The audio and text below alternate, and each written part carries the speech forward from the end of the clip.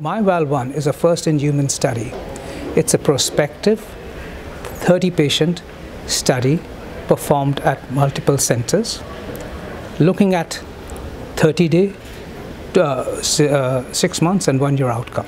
30 patients were enrolled into the study. These were patients with severe aortic stenosis who were moderate to high risk for surgical aortic valve replacement. This study looked at the 12-month outcomes of an indigenously designed and developed transcatheter heart valve. So this is a balloon expandable valve. And most of the balloon expandable valves are of a similar genre, except that this device has certain characteristics to it. It's got hexagonal cells, and there are open cells in the upper half, closed cells in the lower half. It's got PTFE covering on its lower half to decrease the incidence of paravalvular leak. But its unique features are that it actually is practically mounted on a balloon. And the balloon has 2 stoppers to prevent the valve migration.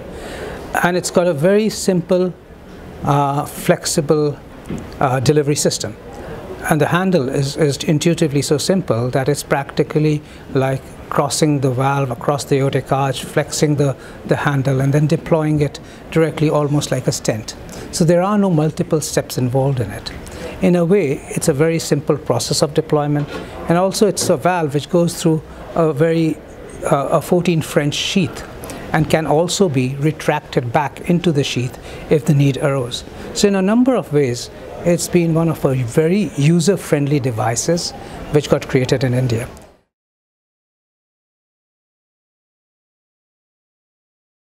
One-year data showed that the survival, which was the primary endpoint of the study, was 85% in this subgroup of patients who were at intermediate and high risk for a surgical aortic valve replacement. The mean age of these patients was 75. But importantly, and this is normally the expected survival even with the best of the valves at a period of 1 year. So we did well on the survival. There were no device-related complications. There was no device-related mortality. All the mortality related to things like sepsis at 6 months' time, unrelated to the device, renal failure related to the procedure but not the device, and then 2 incidents of one of sudden cardiac death and one of a non-cardiac death related to cancer. So the valve did very well up to a year. What was also seen was the effective orifices areas which were achieved at the time of implantation, with a significant improvement in effective orifice area was maintained up to a year. The decrease in mean gradient, which occurred after valve implantation, was maintained up to a year, and there were no incidents of stroke or new pacemaker implantation in any of these patients, and neither was there any moderate to severe paravalvular leak. So on all fronts, the valve performed well and met the end points of safety and efficacy in this first in-human study at 1 year.